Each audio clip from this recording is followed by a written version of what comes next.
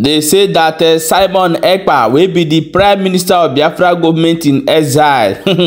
They say Simon Ekpa don't build the own defense for inside Finland. As he don't talk, say the Grandmaster tell and say that the Nigeria government they come with Boko Haram for there, may they come bomb bam. Don't be smart, you know. Now I say this one don't read. I say don't build in defense. They wait for them for inside Finland. My people, let's go and find out how this thing they happen. Welcome back to Balabas Gist. If it's not the first time where they come across this wonderful channel, you are highly welcome. We see they here, they bring you update back to back as see they hot.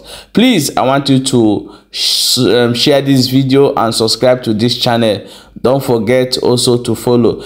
My people, let's jump to the matter where we get for our table today. A lot of story they gone as it they happen. They say that the PM of Biafra government in exile will be Simon Ekpa. Don't come outside. Can't say that in Grandmaster. Don't tell and say a be like say Nigeria government to once say Boko Haram coming down for Finland. Say because of this, he don't build in defense. As he talk this, you know, na kata konde everywhere. We go play you one video, may you listen and watch how they take narrate and we take happen for that area and go hear what in this person talk for background as well. So watch the video. Response would be Finland-based Biafra agitator, right? Simon Ekpa says he is planning his defense against 2 suicide bombers allegedly sent to neutralize him in the European country. Ekpa, who claimed the suicide bombers are sent by the federal government of Nigeria, said he escaped the same situation last year. He insisted that Biafra declaration will be on the 2nd of December 2024. The Biafra agitator submitted that no amount of threat will stop it. However, Ekpa acknowledged his fighters' decision to resort to what they described as a spiritual battle against the federal government of Nigeria. Ekpa's fighters had in 2 separate videos vowed to start a spiritual warfare for Biafra's independence after the attacks on security personnel. Now, there was a video that showed the moment they entered the forest with live chickens, and it trended online last week Wednesday. He's actually saying, according to him, that there will continue to be a liberation for Biafra. And a few days ago, Tiger, who is known as a notorious member and fighter of IPOB, resurfaced in a video showing the moment he attacked men of the Nigerian army on the order of Simon Ekpa. Barrister Darlington, do you think Simon Ekpa is on the right path with most of these proclamations he's making? Esther, do you know that the federal government is the cause of this agitation in the southeast? Kindly explain. The federal government is the problem of the southeast and nothing else. Esther, imagine if the federal government, even if Buhari has called these people come, what is your problem? You saw how this federal government has been pampering terrorism in the north. And instead of you to call me and ask them, what is your problem? You refuse, rather you deploy army. You deploy army to go and kill all of them. And you think they will not soften up. No, they will not do. The federal government is the problem in the southeast. I'm saying it here now. If they can call other people for a roundtable discussion, even pamper them, give them what they want. Why can't you call them who are self-determination group? You make them feel unwanted in Nigeria. That's why they want to leave. The federal government of Nigeria has marginalized the southeast for a long time. That is why these boys are risen up. And they are not even making effort to talk a call, let us talk. How can you solve the problem like that? But Barrister Darlington, a lot of critics say that Simon Ekpa is not helping the situation, especially for young boys who are residing in the southeast. A couple of them who are not going to school, who are literally redundant at home, are being brainwashed into joining this movement. And of course, we've been seeing videos recently of the Nigerian army flushing out most of the enclaves where they think some IPOB insurgents, you know, actually residing. We even saw pictures of shallow graves where they were able to dig out bodies of dead persons who were kidnapped along the road. So the question now, Barrister Darlington, is this. In regards to the situation with Simon Ekpa, do you think that most of the statements he's making and causing confusion supposedly is what is distorting the peace in the southeast and maybe making those young boys feel that joining this particular group is the only alternative they have to properly exist? What do you think? It is the attitude of the federal government They don't have any regard for the Southeast. They only go there to make speeches during the election. Enter. They have not recognized the Igbo man since after the war. That's what is causing this for the nothingness. Look at how the card is being treated. All people who have done worse things in Nigeria, look at how they were treated.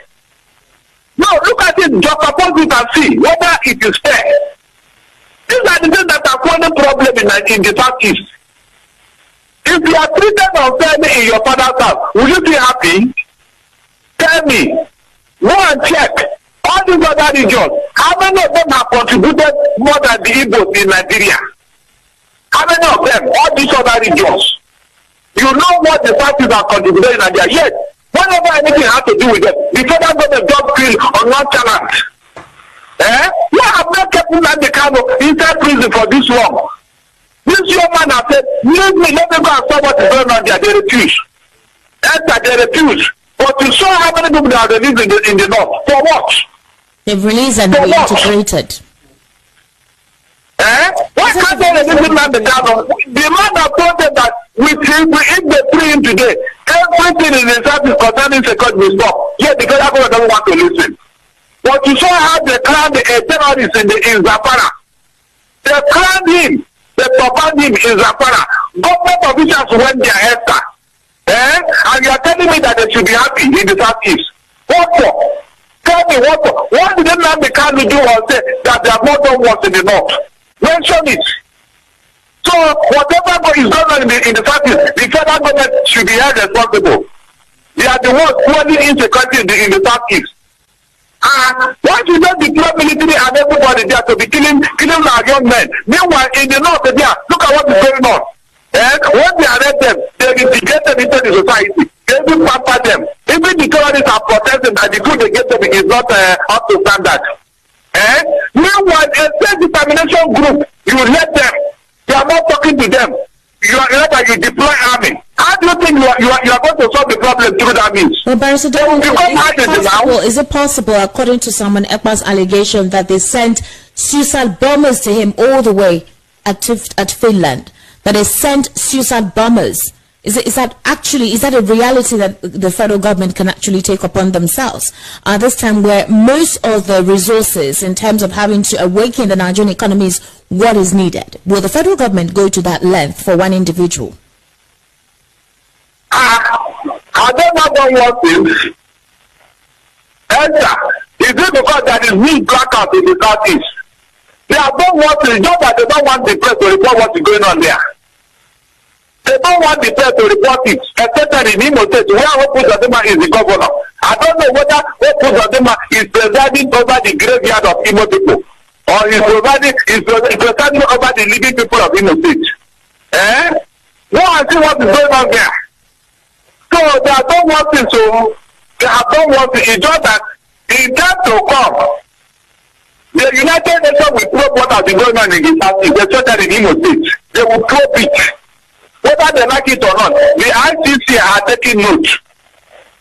At the end of the day, they will tell us what the Kano or any other person in the Southeast have done against the federal government. They will tell us. Look at people who have killed an entire village in the north. Here is an entire village. They even for occupy people's homeland.